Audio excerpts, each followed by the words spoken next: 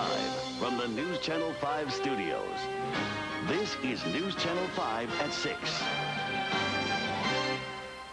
Well, Cleveland comics say smile. And that is why a local talent coordinator is lending a helping hand to comic hopefuls. Dave Schwensen holds stand-up comedy workshops at Cleveland's Improv Comedy Club. The workshops are on weekends. Schwensen hopes, he says, to show others that talent and originality are keys to success. Take the nervousness out of this.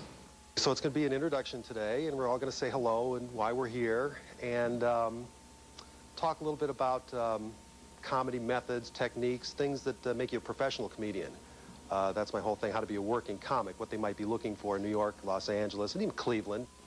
Now, after a 3-week workshop, students will perform at the Improv's Amateur Night, and at that time, we may be able to show you some of their funny stuff, funny jokes or something. Probably so. Well, it's good to have all of that going.